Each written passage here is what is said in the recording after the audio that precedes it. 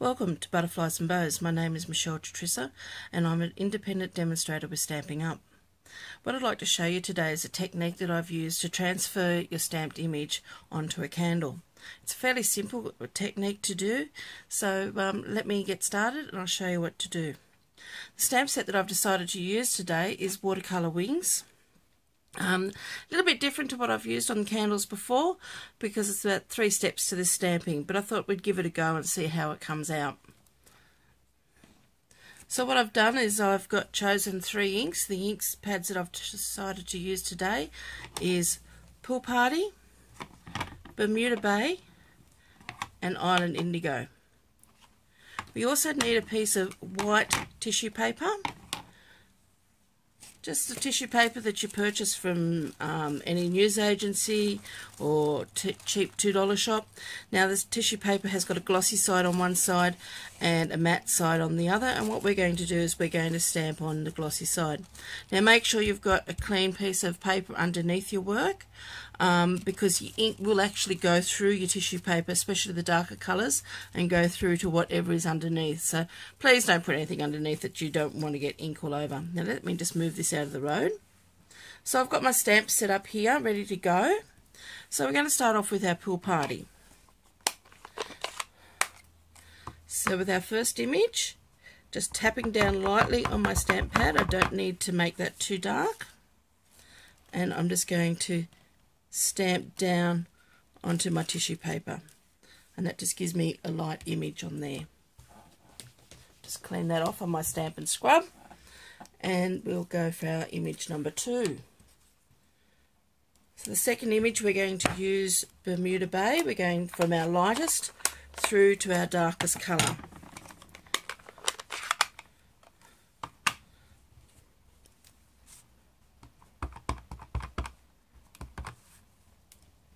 Making sure that there's no ink where it shouldn't be, and with being a photopolymer we can see straight through, so just lining that up and stamping down.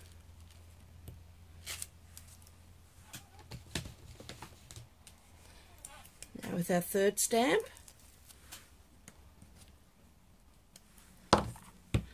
in our Island Indigo,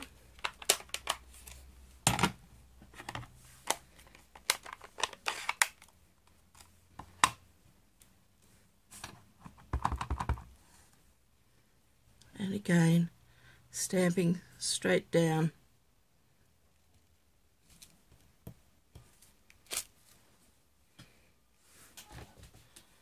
And then our butterfly's body, which I'm also doing in Island Indigo, and his wings. Now just be very careful with the wings. You don't want to press down too heavily on the stamp pad, just lightly. And there's our stamped image. Now I do have a little few imperfections on that, but luckily I did do another one earlier, so I'm going to bring that one in and we'll work on this one. So once we've stamped our image, and I'll just move that completely out of the road so I don't get ink on things that I don't want. Now we need to trim that down. Now with trimming anything down to put onto a candle, we want to make sure our edges are rounded, no sharp edges. If you've got a sharp edge, that can tend to get caught and maybe at some stage peel off. So what we're going to do is we're going to leave some room around our butterfly and just go around just in a circular or curves, just to go around our shape, leaving probably a good centimetre or more, or centimetre and a half. The more you can leave on the outside edge, the better.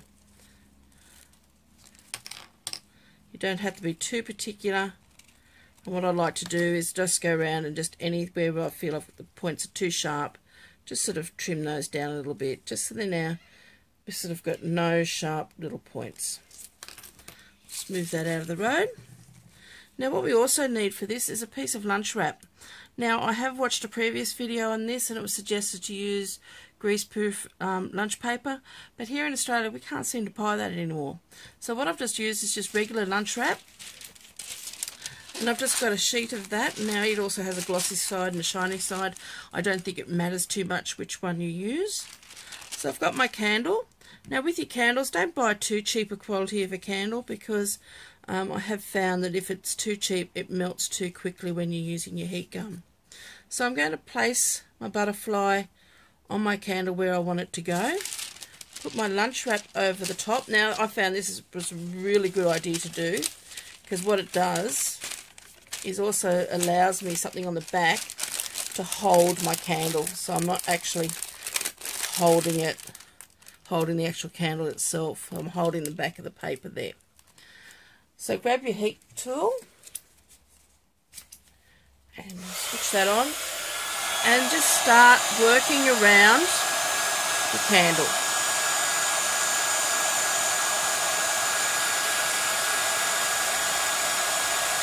Eventually what you will see is that the colour becomes a lot brighter and the wax is melting through your paper.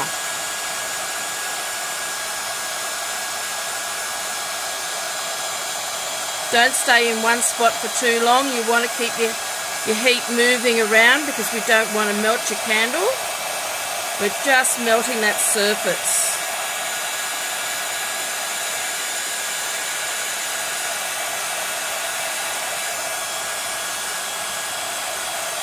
Once you're happy with that, switch that off, and I just rub my finger over the top just to make sure that there's any bubbles or anything in there in my tissue paper, that I'm going to get them all out.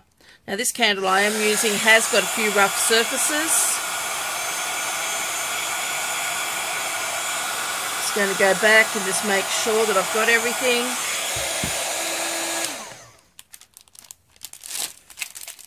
And just smooth that over with my fingers. It's a very, very simple technique to use and very, very effective. So once I've done that, I'm just going to gently peel off my lunch wrap.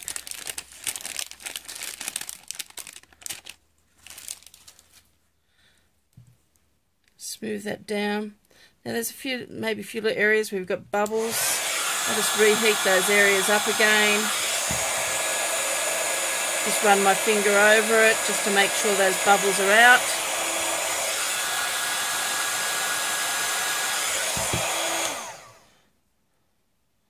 The wax actually goes through that tissue paper. Now I've got a few little edges up the top up here that are still going around those edges.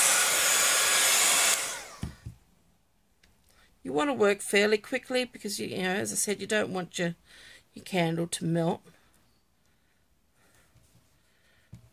And there we are. And there's a beautiful candle that you can now give as a gift. Now those colours do come brighter when you do this, so don't use colours. I wouldn't recommend using colours that are too dark or too bright, unless you really want a very, very bright candle. Anyway, I hope you've enjoyed this today. Happy stamping. Thank you.